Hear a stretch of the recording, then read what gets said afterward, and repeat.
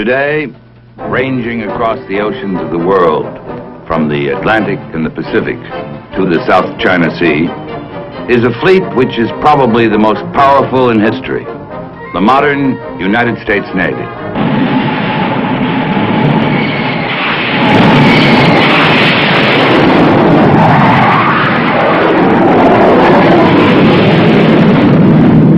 And yet today, with all the sophistication and refinement of modern weapons and computerized systems, this same Navy has been called upon to fight a unique and different kind of war.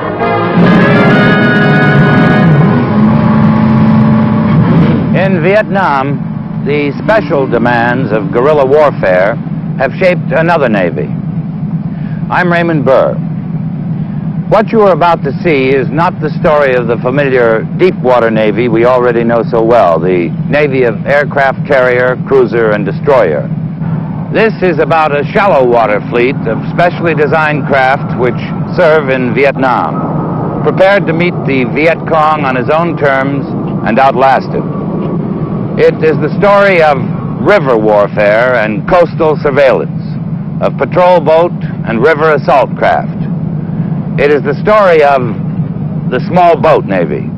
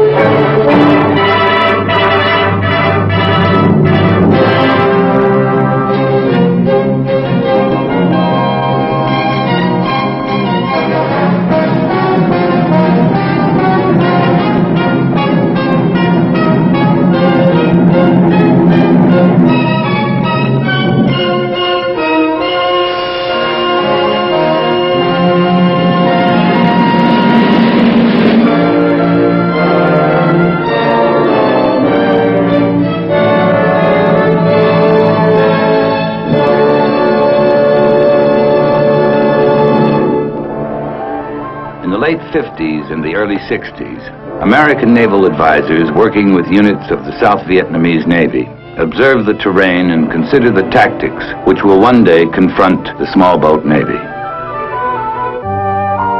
All along the 1,500 miles of South Vietnam's coastline and in the endless waterways of the Mekong River Delta, 9 million acres of fertile wet rice paddies and farmlands, the only practical means of transportation for farmer and businessman, fisherman and tourist, government loyalist and Viet Cong is by water. Uncontrolled, this normal activity provides the VC with a continuing opportunity for smuggling and infiltration. It is clear to American naval observers early in the war that an essential step in denying this most populous area of South Vietnam to the Viet Cong would be the development of patrol craft suited to the task of controlling these lanes of transportation and communication. Some existing craft come close to fitting the requirements. The U.S. Navy's LCPL, originally designed for amphibious operations, is quickly singled out for assignment in Vietnam. The WPB, an 82-foot Coast Guard cutter, used throughout U.S. waters, is one of the first craft to arrive for duty. Today, the Coast Guard and Navy work hand in hand on coastal patrol. More advanced designs are studied. An air-cushioned vehicle capable of 60 miles per hour over ground or water is tested to examine the possibilities it offers for use in swampy terrain. In a search for shallow draft, high-speed craft, the Navy examines various hulls and propulsion systems, many of them already being used at the time in some of the newest pleasure boats and in small commercial craft, such as this high-speed supply and replenishment boat being used with offshore oil well rigs in the Gulf of Mexico. From this civilian hull is developed a new military craft, the U.S. Navy's Patrol Craft Fast, better known as the Swift boat. 50 feet long and capable of running at 25 knots, the Swift boat is armed with twin 50 caliber machine guns forward and a single 50 mounted with an 81 millimeter mortar aft. The Swifts are the first of the new Navy small boats to operate in Vietnam. There are two basic areas of operation for the small boat Navy in Vietnam: in the rivers and along the coast. The Swift boats were assigned to Operation Market Time, the Navy's code name for coastal patrol and security. Each day along the coast of Vietnam, thousands of civilian craft take to the waters in normal activities of fishing, travel, and marketing. To prevent the enemy from mixing with this normal traffic for smuggling and infiltration, the units of Operation Market Time are constantly on patrol. Operation Market Time is a continuous round-the-clock effort which is coordinated through 5 coastal surveillance centers located at key points along the coast. At each center, U.S. naval personnel work together with the South Vietnamese Navy to direct the activities of the units assigned to their surveillance area.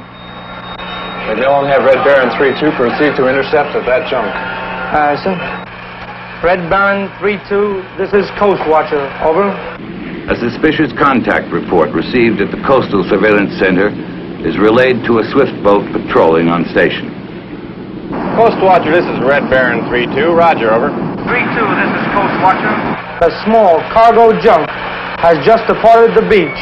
This contact is unidentified. Proceed to intercept, over. Coast Watcher, this is Red Baron 3-2, roger, break, we'll intercept, over.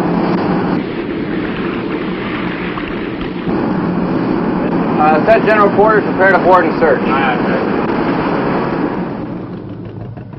The Swifts board hundreds of junks each day, searching for possible Viet Cong contraband, separating it from legitimate cargo. Because papers may have been falsified, holds are opened and inspected. Identification cards and cargo manifests have to be checked. If contraband is found, or if their papers are not in order, the men will be turned over to Vietnamese authorities. But the majority of people who encounter the American Swift boats are legitimate fishermen or merchants. And an important byproduct of Operation Market Time is the goodwill exchange between the American sailors and those who are operating within established regulations. Swift boats have also assisted in many special operations. The 81 millimeter mortar gives the Swift the capability to support friendly troop operations or defend Vietnamese outposts along the coast. In a firefight, the Swift's 50 caliber machine guns have been used to support reconnaissance teams, amphibious assaults, and cover the evacuation of wounded from combat areas.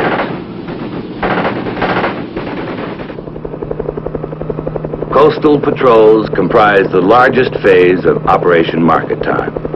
But there is another phase, Operation Stable Door, in which the U.S. Navy has formed a protective screen around the merchant ships which must wait in Vietnam's harbors until cleared to unload their vital cargoes. On a hill overlooking the merchant ships is the harbor entrance control post, in which a 24-hour surveillance is maintained over all movements in the anchorage area. Listener 3-3, this is High Post, over. The other half of this harbor defense team is a detachment of U.S. Navy gunboats, which patrol among the merchant ships themselves. Listener 3-3, this is High Post, over. High Post, this is Listener 3-3, over. This is High Post. Eagle Watch, recon reports large Fishing junk entering your area. Eagle Watch suspects he is changing course to avoid your patrol. Can you investigate? Over. High Post, this is Listener 3-3, roger. Have contact visually. We'll intercept, out. The Stable Door patrol boats move among the anchored merchantmen, guarding them from any possibility of Viet Cong attack or sabotage, which could come in the form of underwater swimmers, mines, or small boats. They are especially wary of civilian craft that enter the immediate anchorage area or move in an unusual manner. Suspicious junks are stopped and searched. Cargoes are inspected, and identification papers are checked. Stable door patrol boats also work with divers of specially trained EOD or explosive ordnance disposal teams who are skilled in the detection and disposal of mines which could be planted by Viet Cong swimmers. By constantly checking the hulls of anchored merchant ships, these EOD divers have contributed heavily to the success of Operation Stable Door. Less than a mile from the anchorage on a hillside near Vung Tau is an illustration of a different phase of small boat Navy operations in Vietnam. In addition to their strictly military duties, the men of Operation Market Time contribute to many programs of civic action.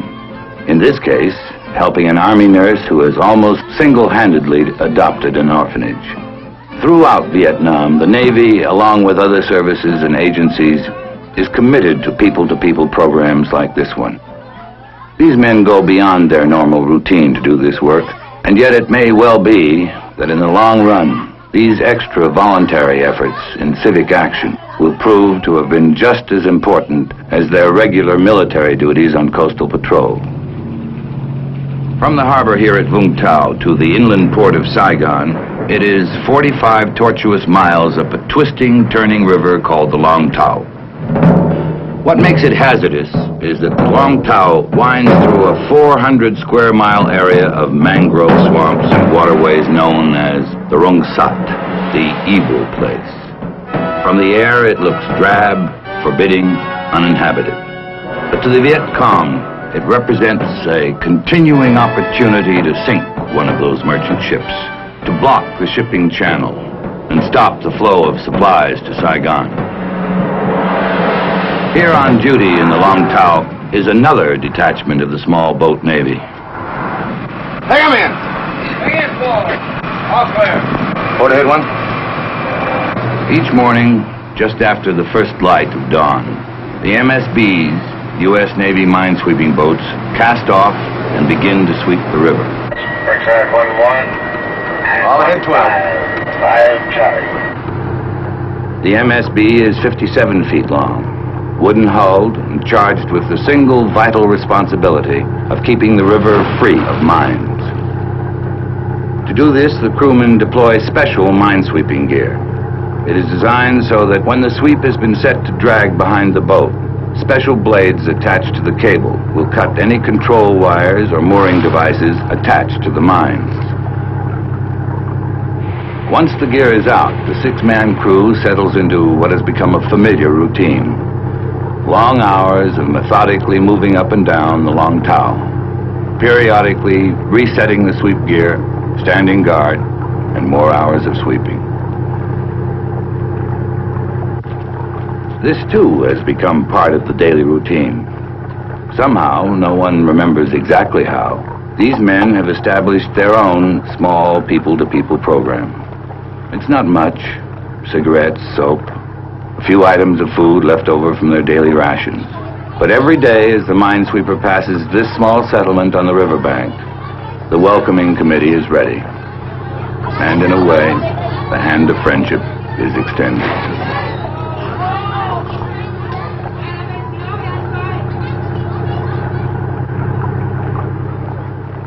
Day after day, from dawn until dusk, the MSBs sweep the Long Tau.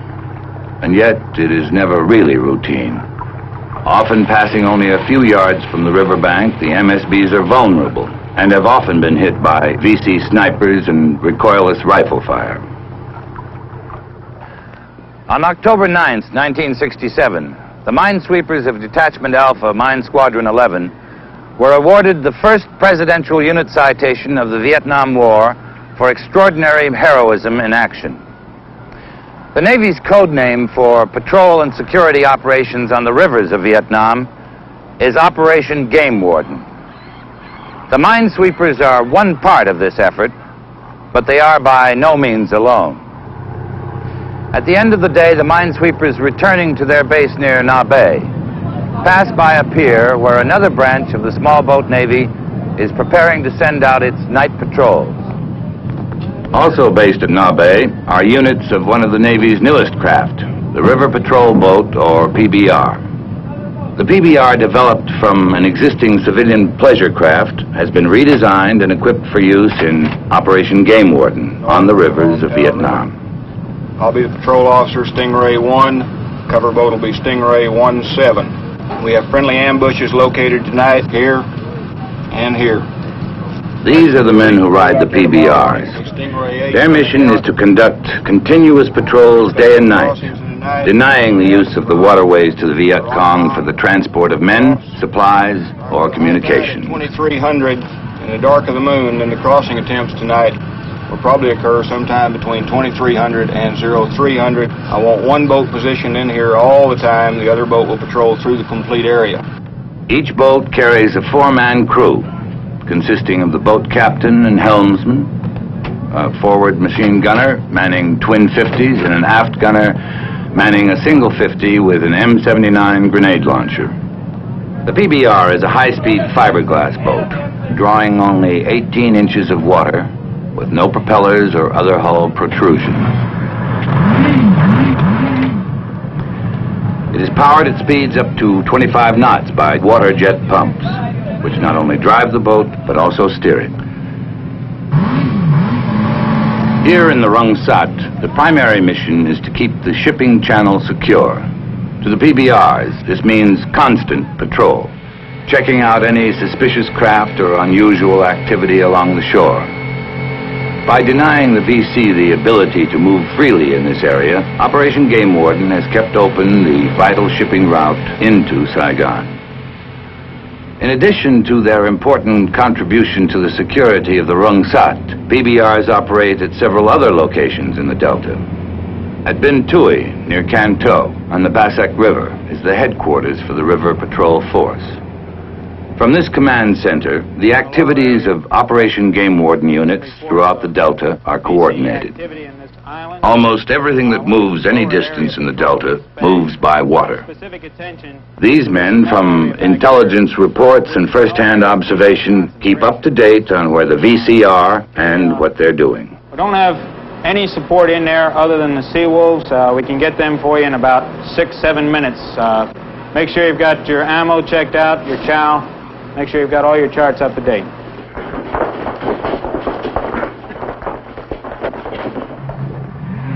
The critical importance of controlling the rivers and canals is what has brought the small boat Navy to the Delta. Their job is to secure the waterways for those who are engaged in legitimate business and travel, and to deny them to the Viet Cong. Like their shipmates in the coastal waters, the men of Operation Game Warden spend much of their time boarding and searching the thousands of civilian craft which crowd the inland waterways. Representatives of the Vietnamese National Police assigned to duty with the PBRs advise their American counterparts, check documents, and interpret the objectives of Operation Game Warden to the Vietnamese people. 9 times out of 10, they're simply on their way to market or returning home. As a gesture of friendship, soap or cigarettes may be given to the people, or a printed explanation of how Operation Game Warden hopes to protect and benefit them. Then the PBRs resume their routine patrols, 9 times out of 10. But then there's the 10th time.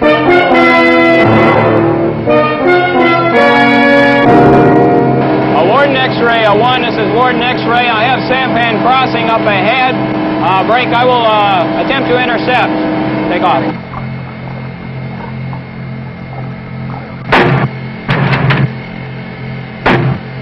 Warning shots fired in the air are the signal for a suspicious craft to stop and identify itself.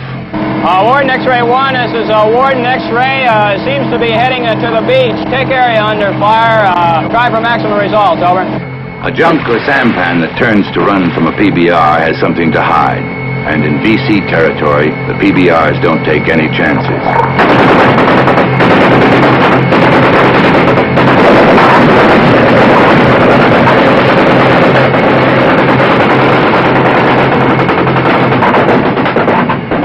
Warden 1, Warden X-ray, over.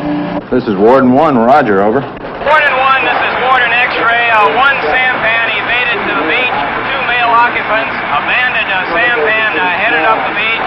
Take an area under fire. We'll amplify later. Over. This is Warden 1, roger out.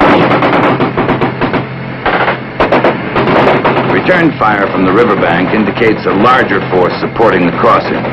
What looks at first like a couple of farmers or fishermen may turn out to be VC, carrying intelligence, supplies, weapons, or the sampan loaded with explosives. Warden 1, Warden X-ray receiving heavy automatic weapons fire, vicinity of evasion. Request scramble Seawolves, over. This is Warden 1, roger out. Steel Base 3, this is Warden, scramble Seawolves. At the River Patrol Force headquarters, the request for air support is relayed to an LST downriver, which serves as one of the several bases for special Navy helicopters supporting the PBRs. These are the Seawolves, armed helicopter gunships operated by Navy pilots from LSTs and airstrips throughout the Delta. They stand by on call to provide reconnaissance or fire support for the PBRs. Armed with machine guns and air-to-surface rockets, the Seawolves are prepared to move quickly to the scene of action.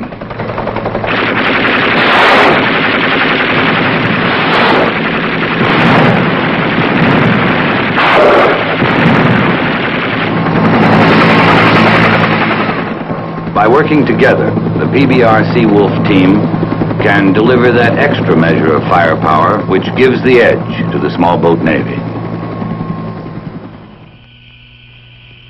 With nightfall, the Delta undergoes a subtle change, for the night presents a special challenge.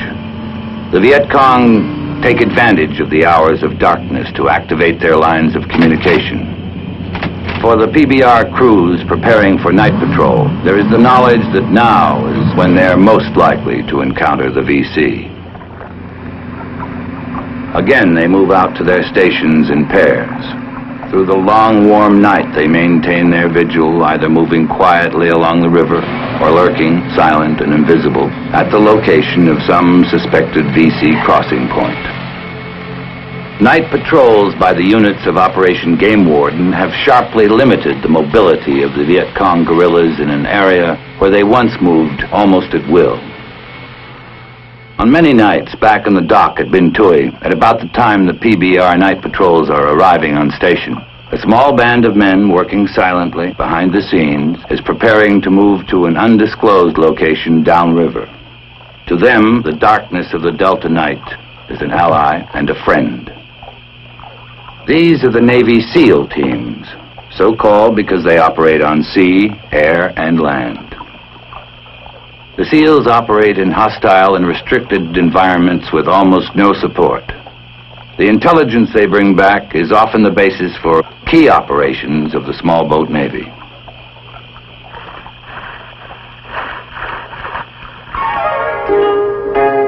One of the bonuses provided by the introduction of the PBRs in the Delta has been the opportunity for expanded programs for civic action.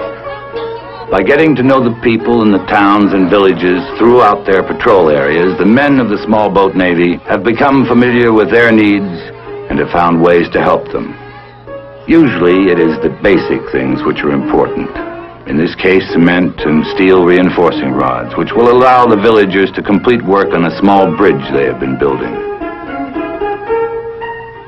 MedCap, Medical Civic Action Patrols, are also run as regularly as possible. American and Vietnamese doctors and corpsmen hold clinics in villages which would otherwise go for months without medical treatment. This kind of attention from friendly forces is often the winning stroke against the Viet Cong.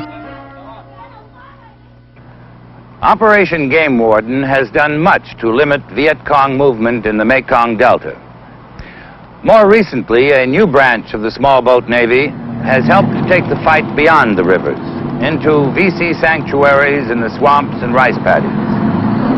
For many years, the South Vietnamese Army and Navy have worked together in river assault groups, attacking Viet Cong concentrations throughout the Delta.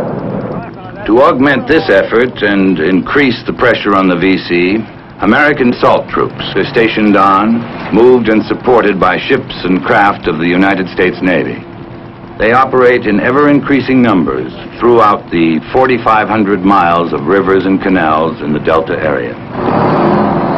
This is River Flotilla 1, an American fighting force designed for riverine warfare, with barracks and support ships which serve as mobile bases, capable of moving quickly from place to place in the Delta.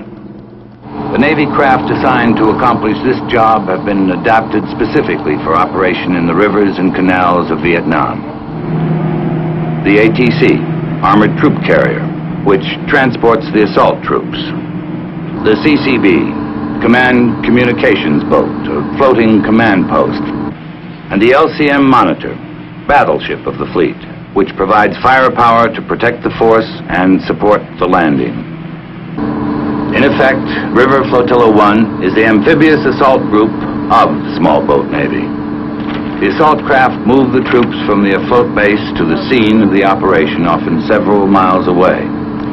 In a typical search and destroy operation, as the force approaches their objective, they move from the main river channels into narrower streams, and the landing areas are softened up with fire.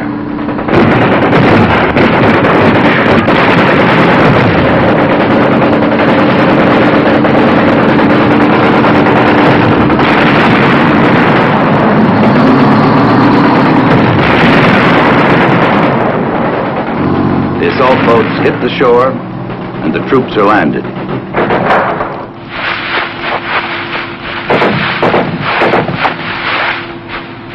The operation may last 2 days or as long as a week. While the troops are ashore, some assault craft are assigned to form a blocking force and provide gunfire support if needed. Others return to the base to stand by. When the operation is over, the troops are picked up and returned to the mother ships. Later, the entire flotilla will move to the scene of the next operation. In a sense, the modern United States Navy, attuned to the advanced technologies of the space age, has had to adjust to the unique nature of the conflict in Vietnam.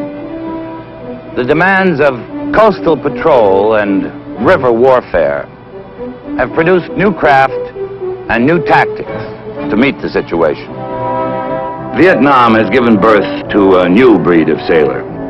Unprepared at first, he has developed the craft and weapons to do the job. Unskilled, he has studied and learned the ways of the river. Trained to military accomplishment, he has achieved many of his greatest successes through civic action. He sails not upon the seas and oceans of the world, but on the local waters of a small country in Southeast Asia. He is a member of a proud new rank of men who have taken a step beyond convention to accept a unique, new challenge in Vietnam, a challenge which has been met by the small boat Navy.